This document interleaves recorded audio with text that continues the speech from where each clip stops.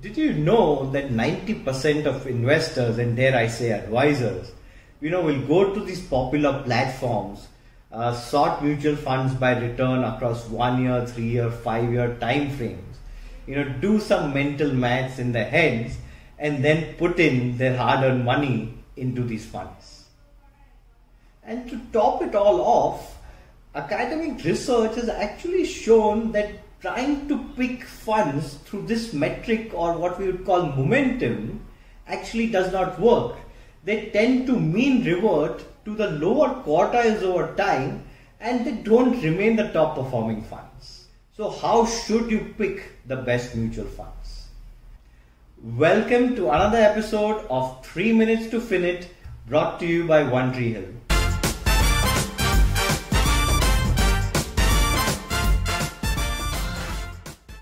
Look, if the objective is to continuously find the best performing mutual funds for the future, year on year in terms of return, I suggest you probably close this video, throw a dart at probably these videos on the side out here and pick one of them. Now, however, if your objective is 1, to outperform the benchmark, and 2, to outperform its peers, then stay put. We almost have all the answers for you. 1, have a look at the age of the fund.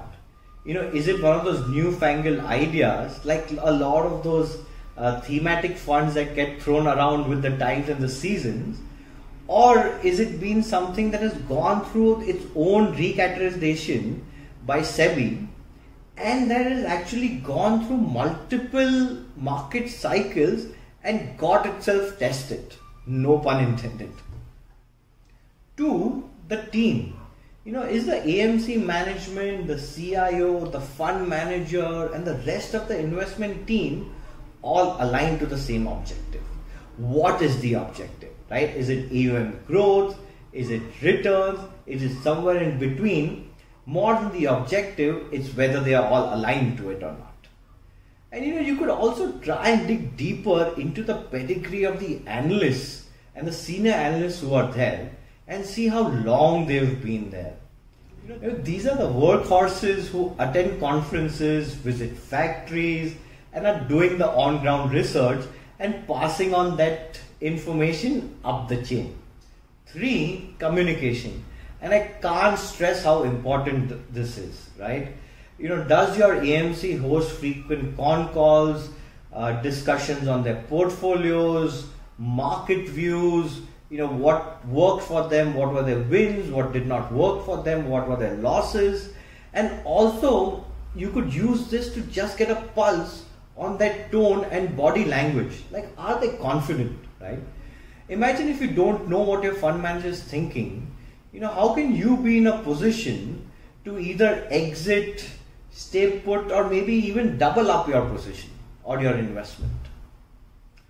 4 is focus, and this is where it gets interesting, right? So if I had to ask you, how many gold medals do you think Usain Bolt has won in swimming, right? If your guess is as good as mine, I don't need to give you the answer, right? Exactly in the same manner, would you not want your fund manager to have a singular laser focus on managing just one fund?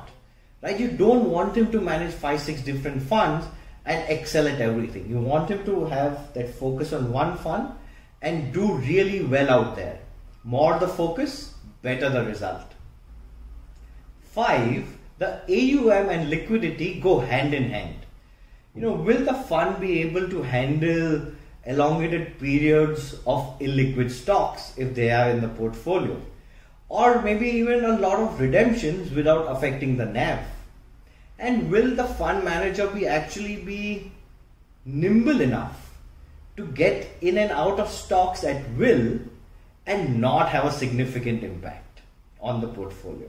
One other way probably to think about is that how many days do you think it will take that scheme or that fund to sell down their portfolio? And if you do a relative comparison, you'll at least know which ones are more liquid and which ones are more illiquid, right? And this comparison probably holds true across comparative equity and debt funds. Last but not the least is the return performance. While point-to-point returns are important, the journey is equally important. Try and assess each mutual fund on the volatility, the risk-adjusted return, drawdowns, maybe even consistency of alpha or outperformance against its benchmark. And apart from all these factors which are there, the best part is that almost all the information that you require is either publicly available or you'll find it on the AMC fact sheet. That's it. And before I forget, if you liked our video, don't forget to comment on it, like it, subscribe to our channel, turn on notifications and all those fancy things. See you.